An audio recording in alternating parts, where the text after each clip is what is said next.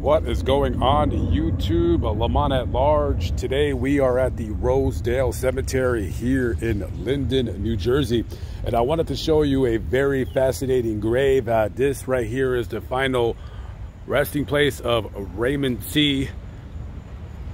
He was a teenager who died in a car accident back in 1981, but of course you see right here this very fancy mausoleum, or you can call it a crypt, where he is interred.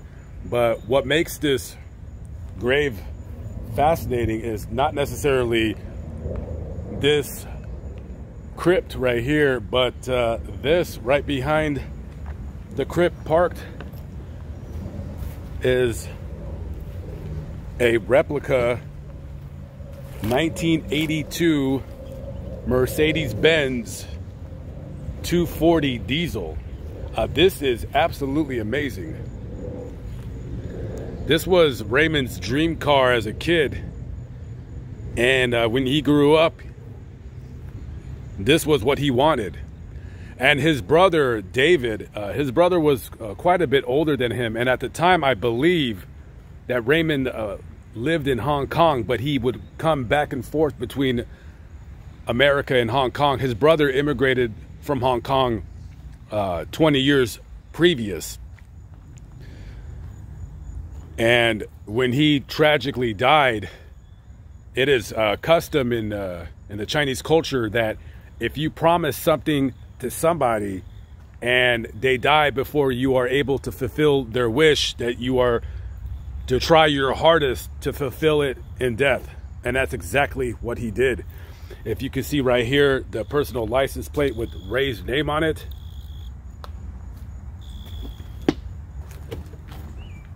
Now, I'm not quite sure if Ray died in the United States or in Hong Kong. An article online says that he died in Hong Kong, and the family sent his body over to the United States to be buried. I guess he loved the United States so much that his parents said okay, because he always wanted to come to America, and his parents also fulfilled that same wish as well. Let's talk really quickly about what you see right in front of you. So how was this made? Well, this was made from a huge piece of rock that was quarried somewhere in Vermont, and it took 3 men about 18 months to chisel this rock down to this very car right here. It is exactly, in terms of artistry, it is an exact replica of that very same Mercedes Benz. The only thing is that you do not have the Mercedes Benz emblem right here, and of course you do not have any mirrors. And I'm going to guess the reason for that is because they didn't want people coming here trying to break that stuff off and vandalizing it. This weighs 36,000 pounds. Excuse me.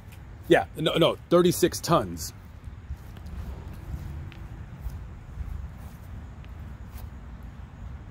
Can you imagine? I mean, imagine even bringing it here, how they lifted it off of the truck right here. It cost $250,000 to make, and that was back in in the early 80s. So imagine how much it would cost now.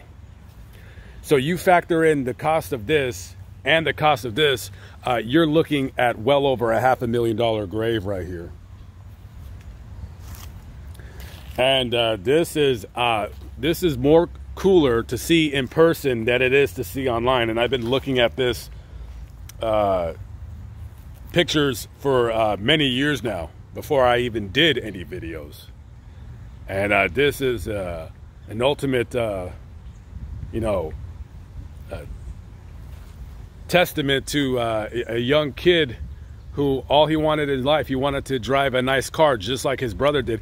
And his older brother David, when he immigrated here, he became a very successful businessman, a multi-millionaire, and he had very nice cars himself.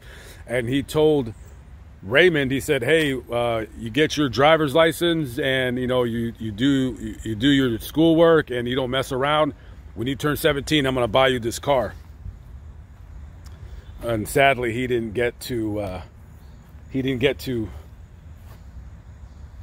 realize that dream. But in death, it's very touching that his brother did that for him. And a little bit of an odd story about his brother David. So in 1988, David was arrested and charged with second-degree murder. What happened was, being that David is such a prominent businessman in the New York area, I guess some Chinese gangsters came into his office for some quote-unquote protection money. And David was not having any of that. He said, I'm not paying you anything. And he pulled out his gun and shot 24-year-old Andy Chin Liang 18 times because 17 was not enough. And some of you might be asking, well, what gun holds 18 bullets? Well, he didn't use a rifle. No, he used a .38 caliber revolver. He emptied his gun and reloaded it twice. He shot him 18 times. And so it went to trial, but the jury, they acquitted him of all charges because this guy is coming into his office telling him, hey, you're going to pay me $1,000 a week. And the guy was a well-known gang member of a Chinese gang called Tong On. However, during the trial, the prosecutor wanted to talk about David's supposed gang involvement with a Chinese gang called the Hip Sing Tong, which they're not necessarily a gang, but they're like a Chinese group of business owners and what have you. However, they do have ties to the underworld, so to speak. So let's just say that they're the Hip Sing Tong. Just say that you probably don't want to bother them. You probably want to let them do what they want to do. However, his association with that, we'll just call it an organization, was not allowed during the trial. So, you know, the prosecutors wanted to frame it as gang-on-gang violence, and they were not allowed to do so. So he got off in the case. So I don't know anything past that. You guys can make your own assumptions. Who knows? But at the end of the day, David won that outright. Anyways, guys, a very fascinating grave, to say the least. And I've been wanting to come here for quite some time now. And I am fortunate enough that I'm allowed to do stuff like this. And if you guys are ever in the Linden, New Jersey area, maybe you live in New York City or you live in Jersey, Philly, hey, next time you come through, come stop and see this. This is absolutely awesome.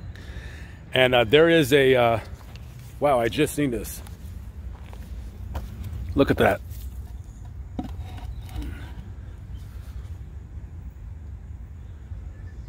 China Buddhist Association, Raymond Tse. Excuse me, seat. Wow. Yeah, this grave gets lots of visitors every year.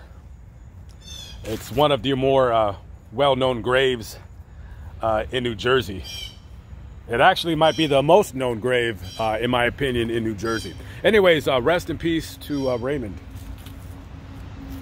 Okay, guys.